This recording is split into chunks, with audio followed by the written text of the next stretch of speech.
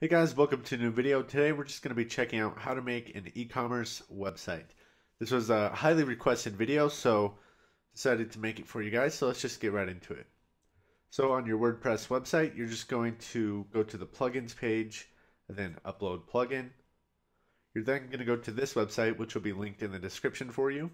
You're going to download this for free. Let it download the zip file. You're going to keep it in a zip file. Do not unzip it. And we're just going to choose that file out of our downloads.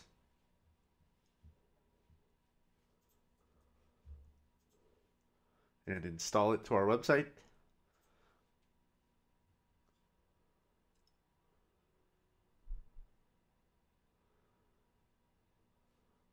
So WooCommerce is, in my opinion, the best plugin for your website, your WordPress website, to have any type of a store on it.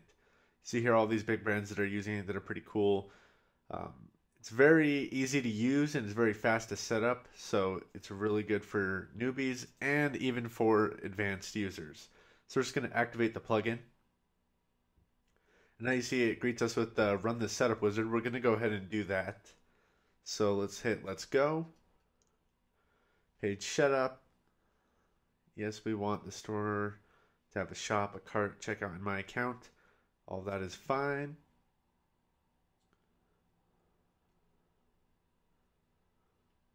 Okay, then you're going to choose your location. So United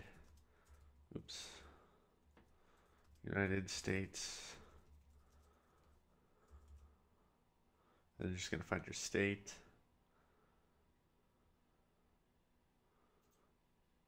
Currency, depending on wherever the hell you are. So US dollars, pounds, and inches, that's fine for me.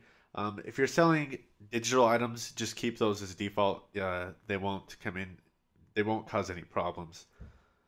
We'll be shipping products. We'll put no, we're going to be doing digital. Sales tax, we'll put no for now. Again, all this applicable to you. Do it as you need. Into payments. So I suggest using PayPal because it's the easiest. So you'll just put your PayPal email here to accept payments.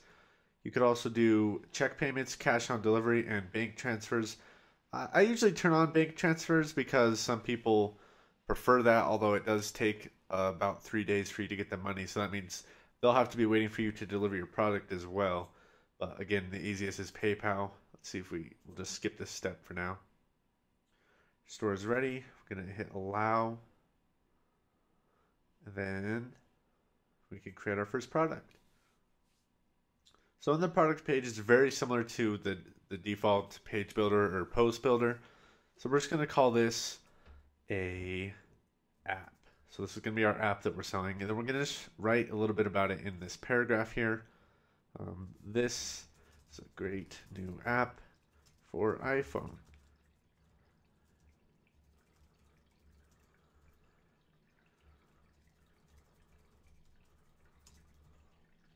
Something like that. And then down here at the price, we'll say 99 cents. Then let's just say it was on sale, so we'll put like 69 cents. Then you can also schedule the sale for a certain time. We're just going to put it now. Now we're also going to click on virtual and downloadable to show that it is an app and that it is a virtual product, not something that's actually being shipped. So if you select downloadable, you get this option to add the file.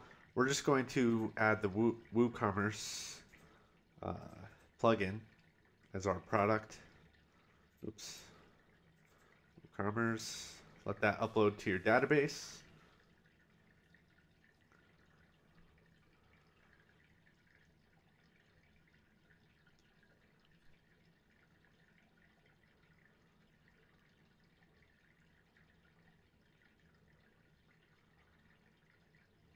Then you're just going to insert the file URL. Download limit, we'll keep it as unlimited. Never, standard product, application type software. We'll just put that for now. Actually, we'll just put standard product. So we don't need to mess with the custom fields. And then we could also add a short description. Game. Great new game. We could disable Facebook comments. That is actually an extra plugin I have, so you won't see any of these three boxes unless you have those plugins. So next we're going to want to do a featured image. So we're going to set the featured image. We'll just do this rabbit, then a product gallery. We'll just put this in there, get another one, and then one more. There we go. Now let's go to inventory. We're going to hit yes to manage stock, and we'll say we only have 25 downloads for beta or something. Then we'll allow back orders, but notify the customer. In stock and sold individually, we'll make it so they can only purchase one product per order. So linked products. So if you have multiple products, you could give them an upsell, something that's a better product than they're buying right now. Something they may want instead, and then a groups of products. So attributes, we don't need to mess with that. And we could add a purchase note here. We'll just put thanks so much. And we'll have enable reviews checked on. And I think we'll go ahead and also make this a full width just to look better. Then we'll publish the product. Then view the product. See, I used a pretty low resolution image here, so oops, didn't mean to do that. But you see we have the title, we have the price with the sale, we have the short description, the stock. And if you scroll down, we have the whole description, reviews, and again, here's the gallery images that you could scroll through very nicely here. So that's your product. Now, how do you showcase your product, say on your homepage? Well, we're going to create a new page to show you how to do just that. We're going to enable the Divi builder, of course, and we're going to put welcome to our store.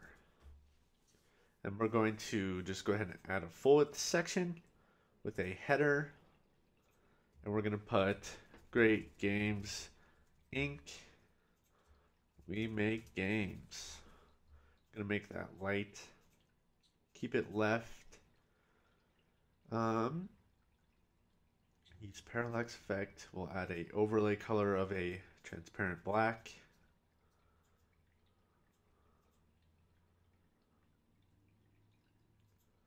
And we'll add an image. We'll just do this one. Move this to the top. Then here we're going to add our shop. So we're going to do the full length. And there's a shop option built into Divi. And this automatically uses the WooCommerce plugin.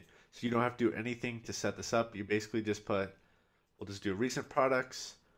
And we'll just put this to, say, 3. We'll do 1 column.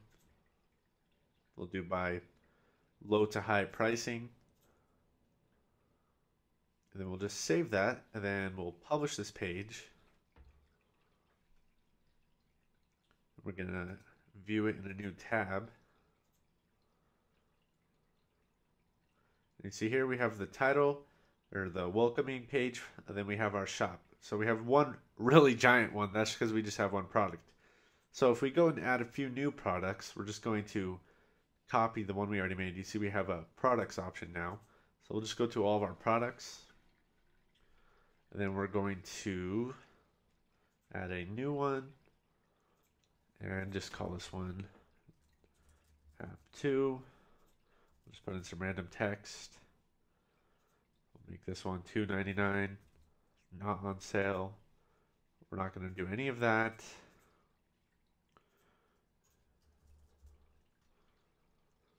We're just going to add a image.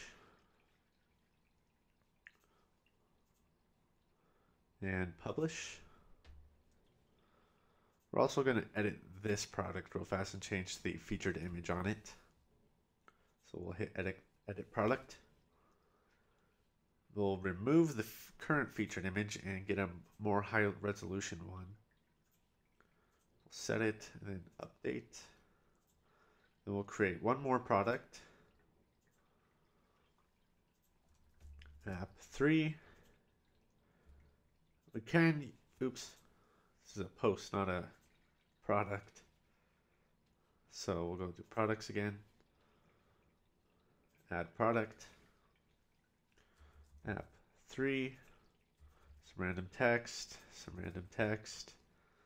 This one's going to be a whopping $50.99. Featured image.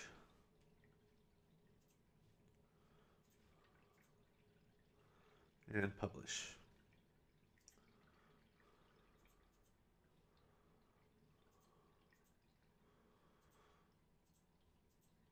So now if we go to the page we made,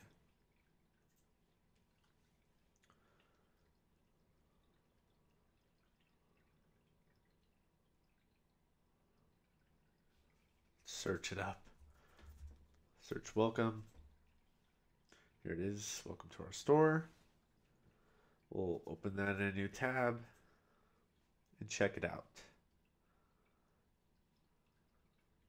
And you see we have our 3 products. They're very large because we set it to a 1 column. So if we edit the page and make it, say, 3 columns, and then we update that, then view the page. See, we have a nice clean little area with your products. You'll notice that the images may be different sizes depending on the images that you have used. Basically, to fix this, you could either go into the settings and set a default size, or just make sure you use the same resolution images, which is a bit easier. You could also, if we go back, you could just basically add this little shopper area into your website that you've already built, so that you don't have to build a whole new website just because you want to start selling on your website. So if we go to WooCommerce,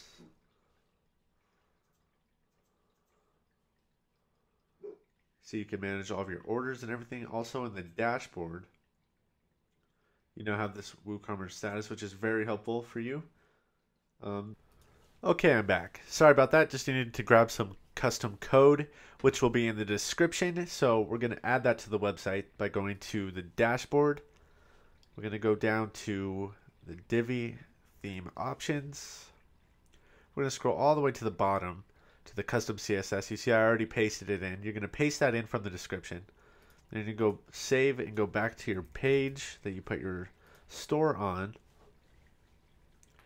Then now you see when you scroll over it, you get this nice zoom in animation, which is really nice. Add some nice UX to your website. Just click on it to go to the product.